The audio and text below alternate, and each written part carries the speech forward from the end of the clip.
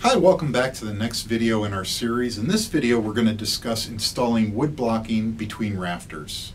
So why might you consider installing wood blocking? Well, there's several reasons that would necessitate putting wood blocking between rafters, including a vent pipe or a roof vent that obstructs your ability to position the roof attachment directly over the rafter.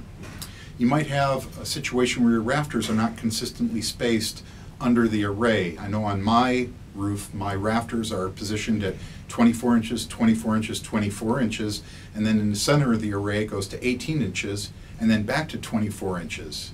And sometimes that means you'll have to install wood blocking to position that roof attachment right where you need it to be. Another common example where wood blocking is very helpful is metal rafters.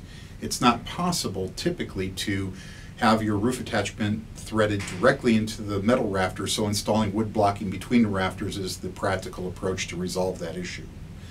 Another reason that installers consider using wood blocking is jurisdictions sometimes prefer that you don't penetrate into the outer cord of the truss, which in some cases can structurally impact the integrity of the roof, and installing wood blocking eliminates that problem entirely. And finally, certain mount types like our specialty flat tile mount require that the roof attachment be positioned directly in the center of a tile, and rarely you're going to find your rafter positioned right in line with the center of the tile, and as such would probably need to install wood blocking so that you have an attachment point positioned directly under the center of the tile.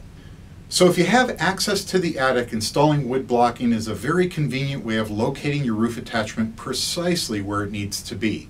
Wood blocking is often convenient because it allows you the freedom to position the roof attachment or the mount anywhere you want without having to conform to the location of the existing rafters. By not having to drill holes and insert a lag screw into the outer cord of the truss, you preserve the structural integrity of the roof structure, since the lag is now secured into a wood block that's not part of the roof structure supporting the roof.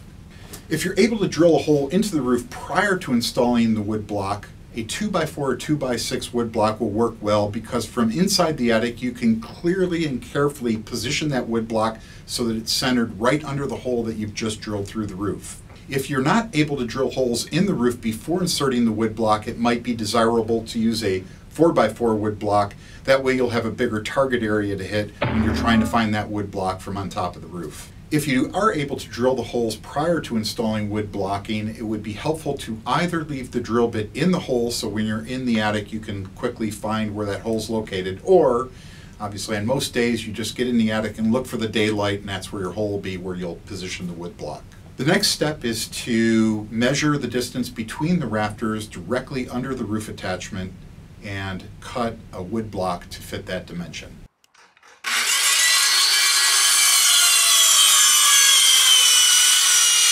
With your blocks cut, insert the wood block into the desired location, and if you've already drilled the hole through the roof, carefully center that wood block under the hole you've drilled. Secure the block by either screwing 2 lag screws into each side, or you can nail it if you have enough room to swing a hammer. So that's all there is to it. If you have attic access, wood blocking can be the easy solution to roof mount positioning problems. In the next video in our series, we're going to discuss missed rafters, damaged rafters that are blown out, and what you can do to fix those damaged rafters that are blown out.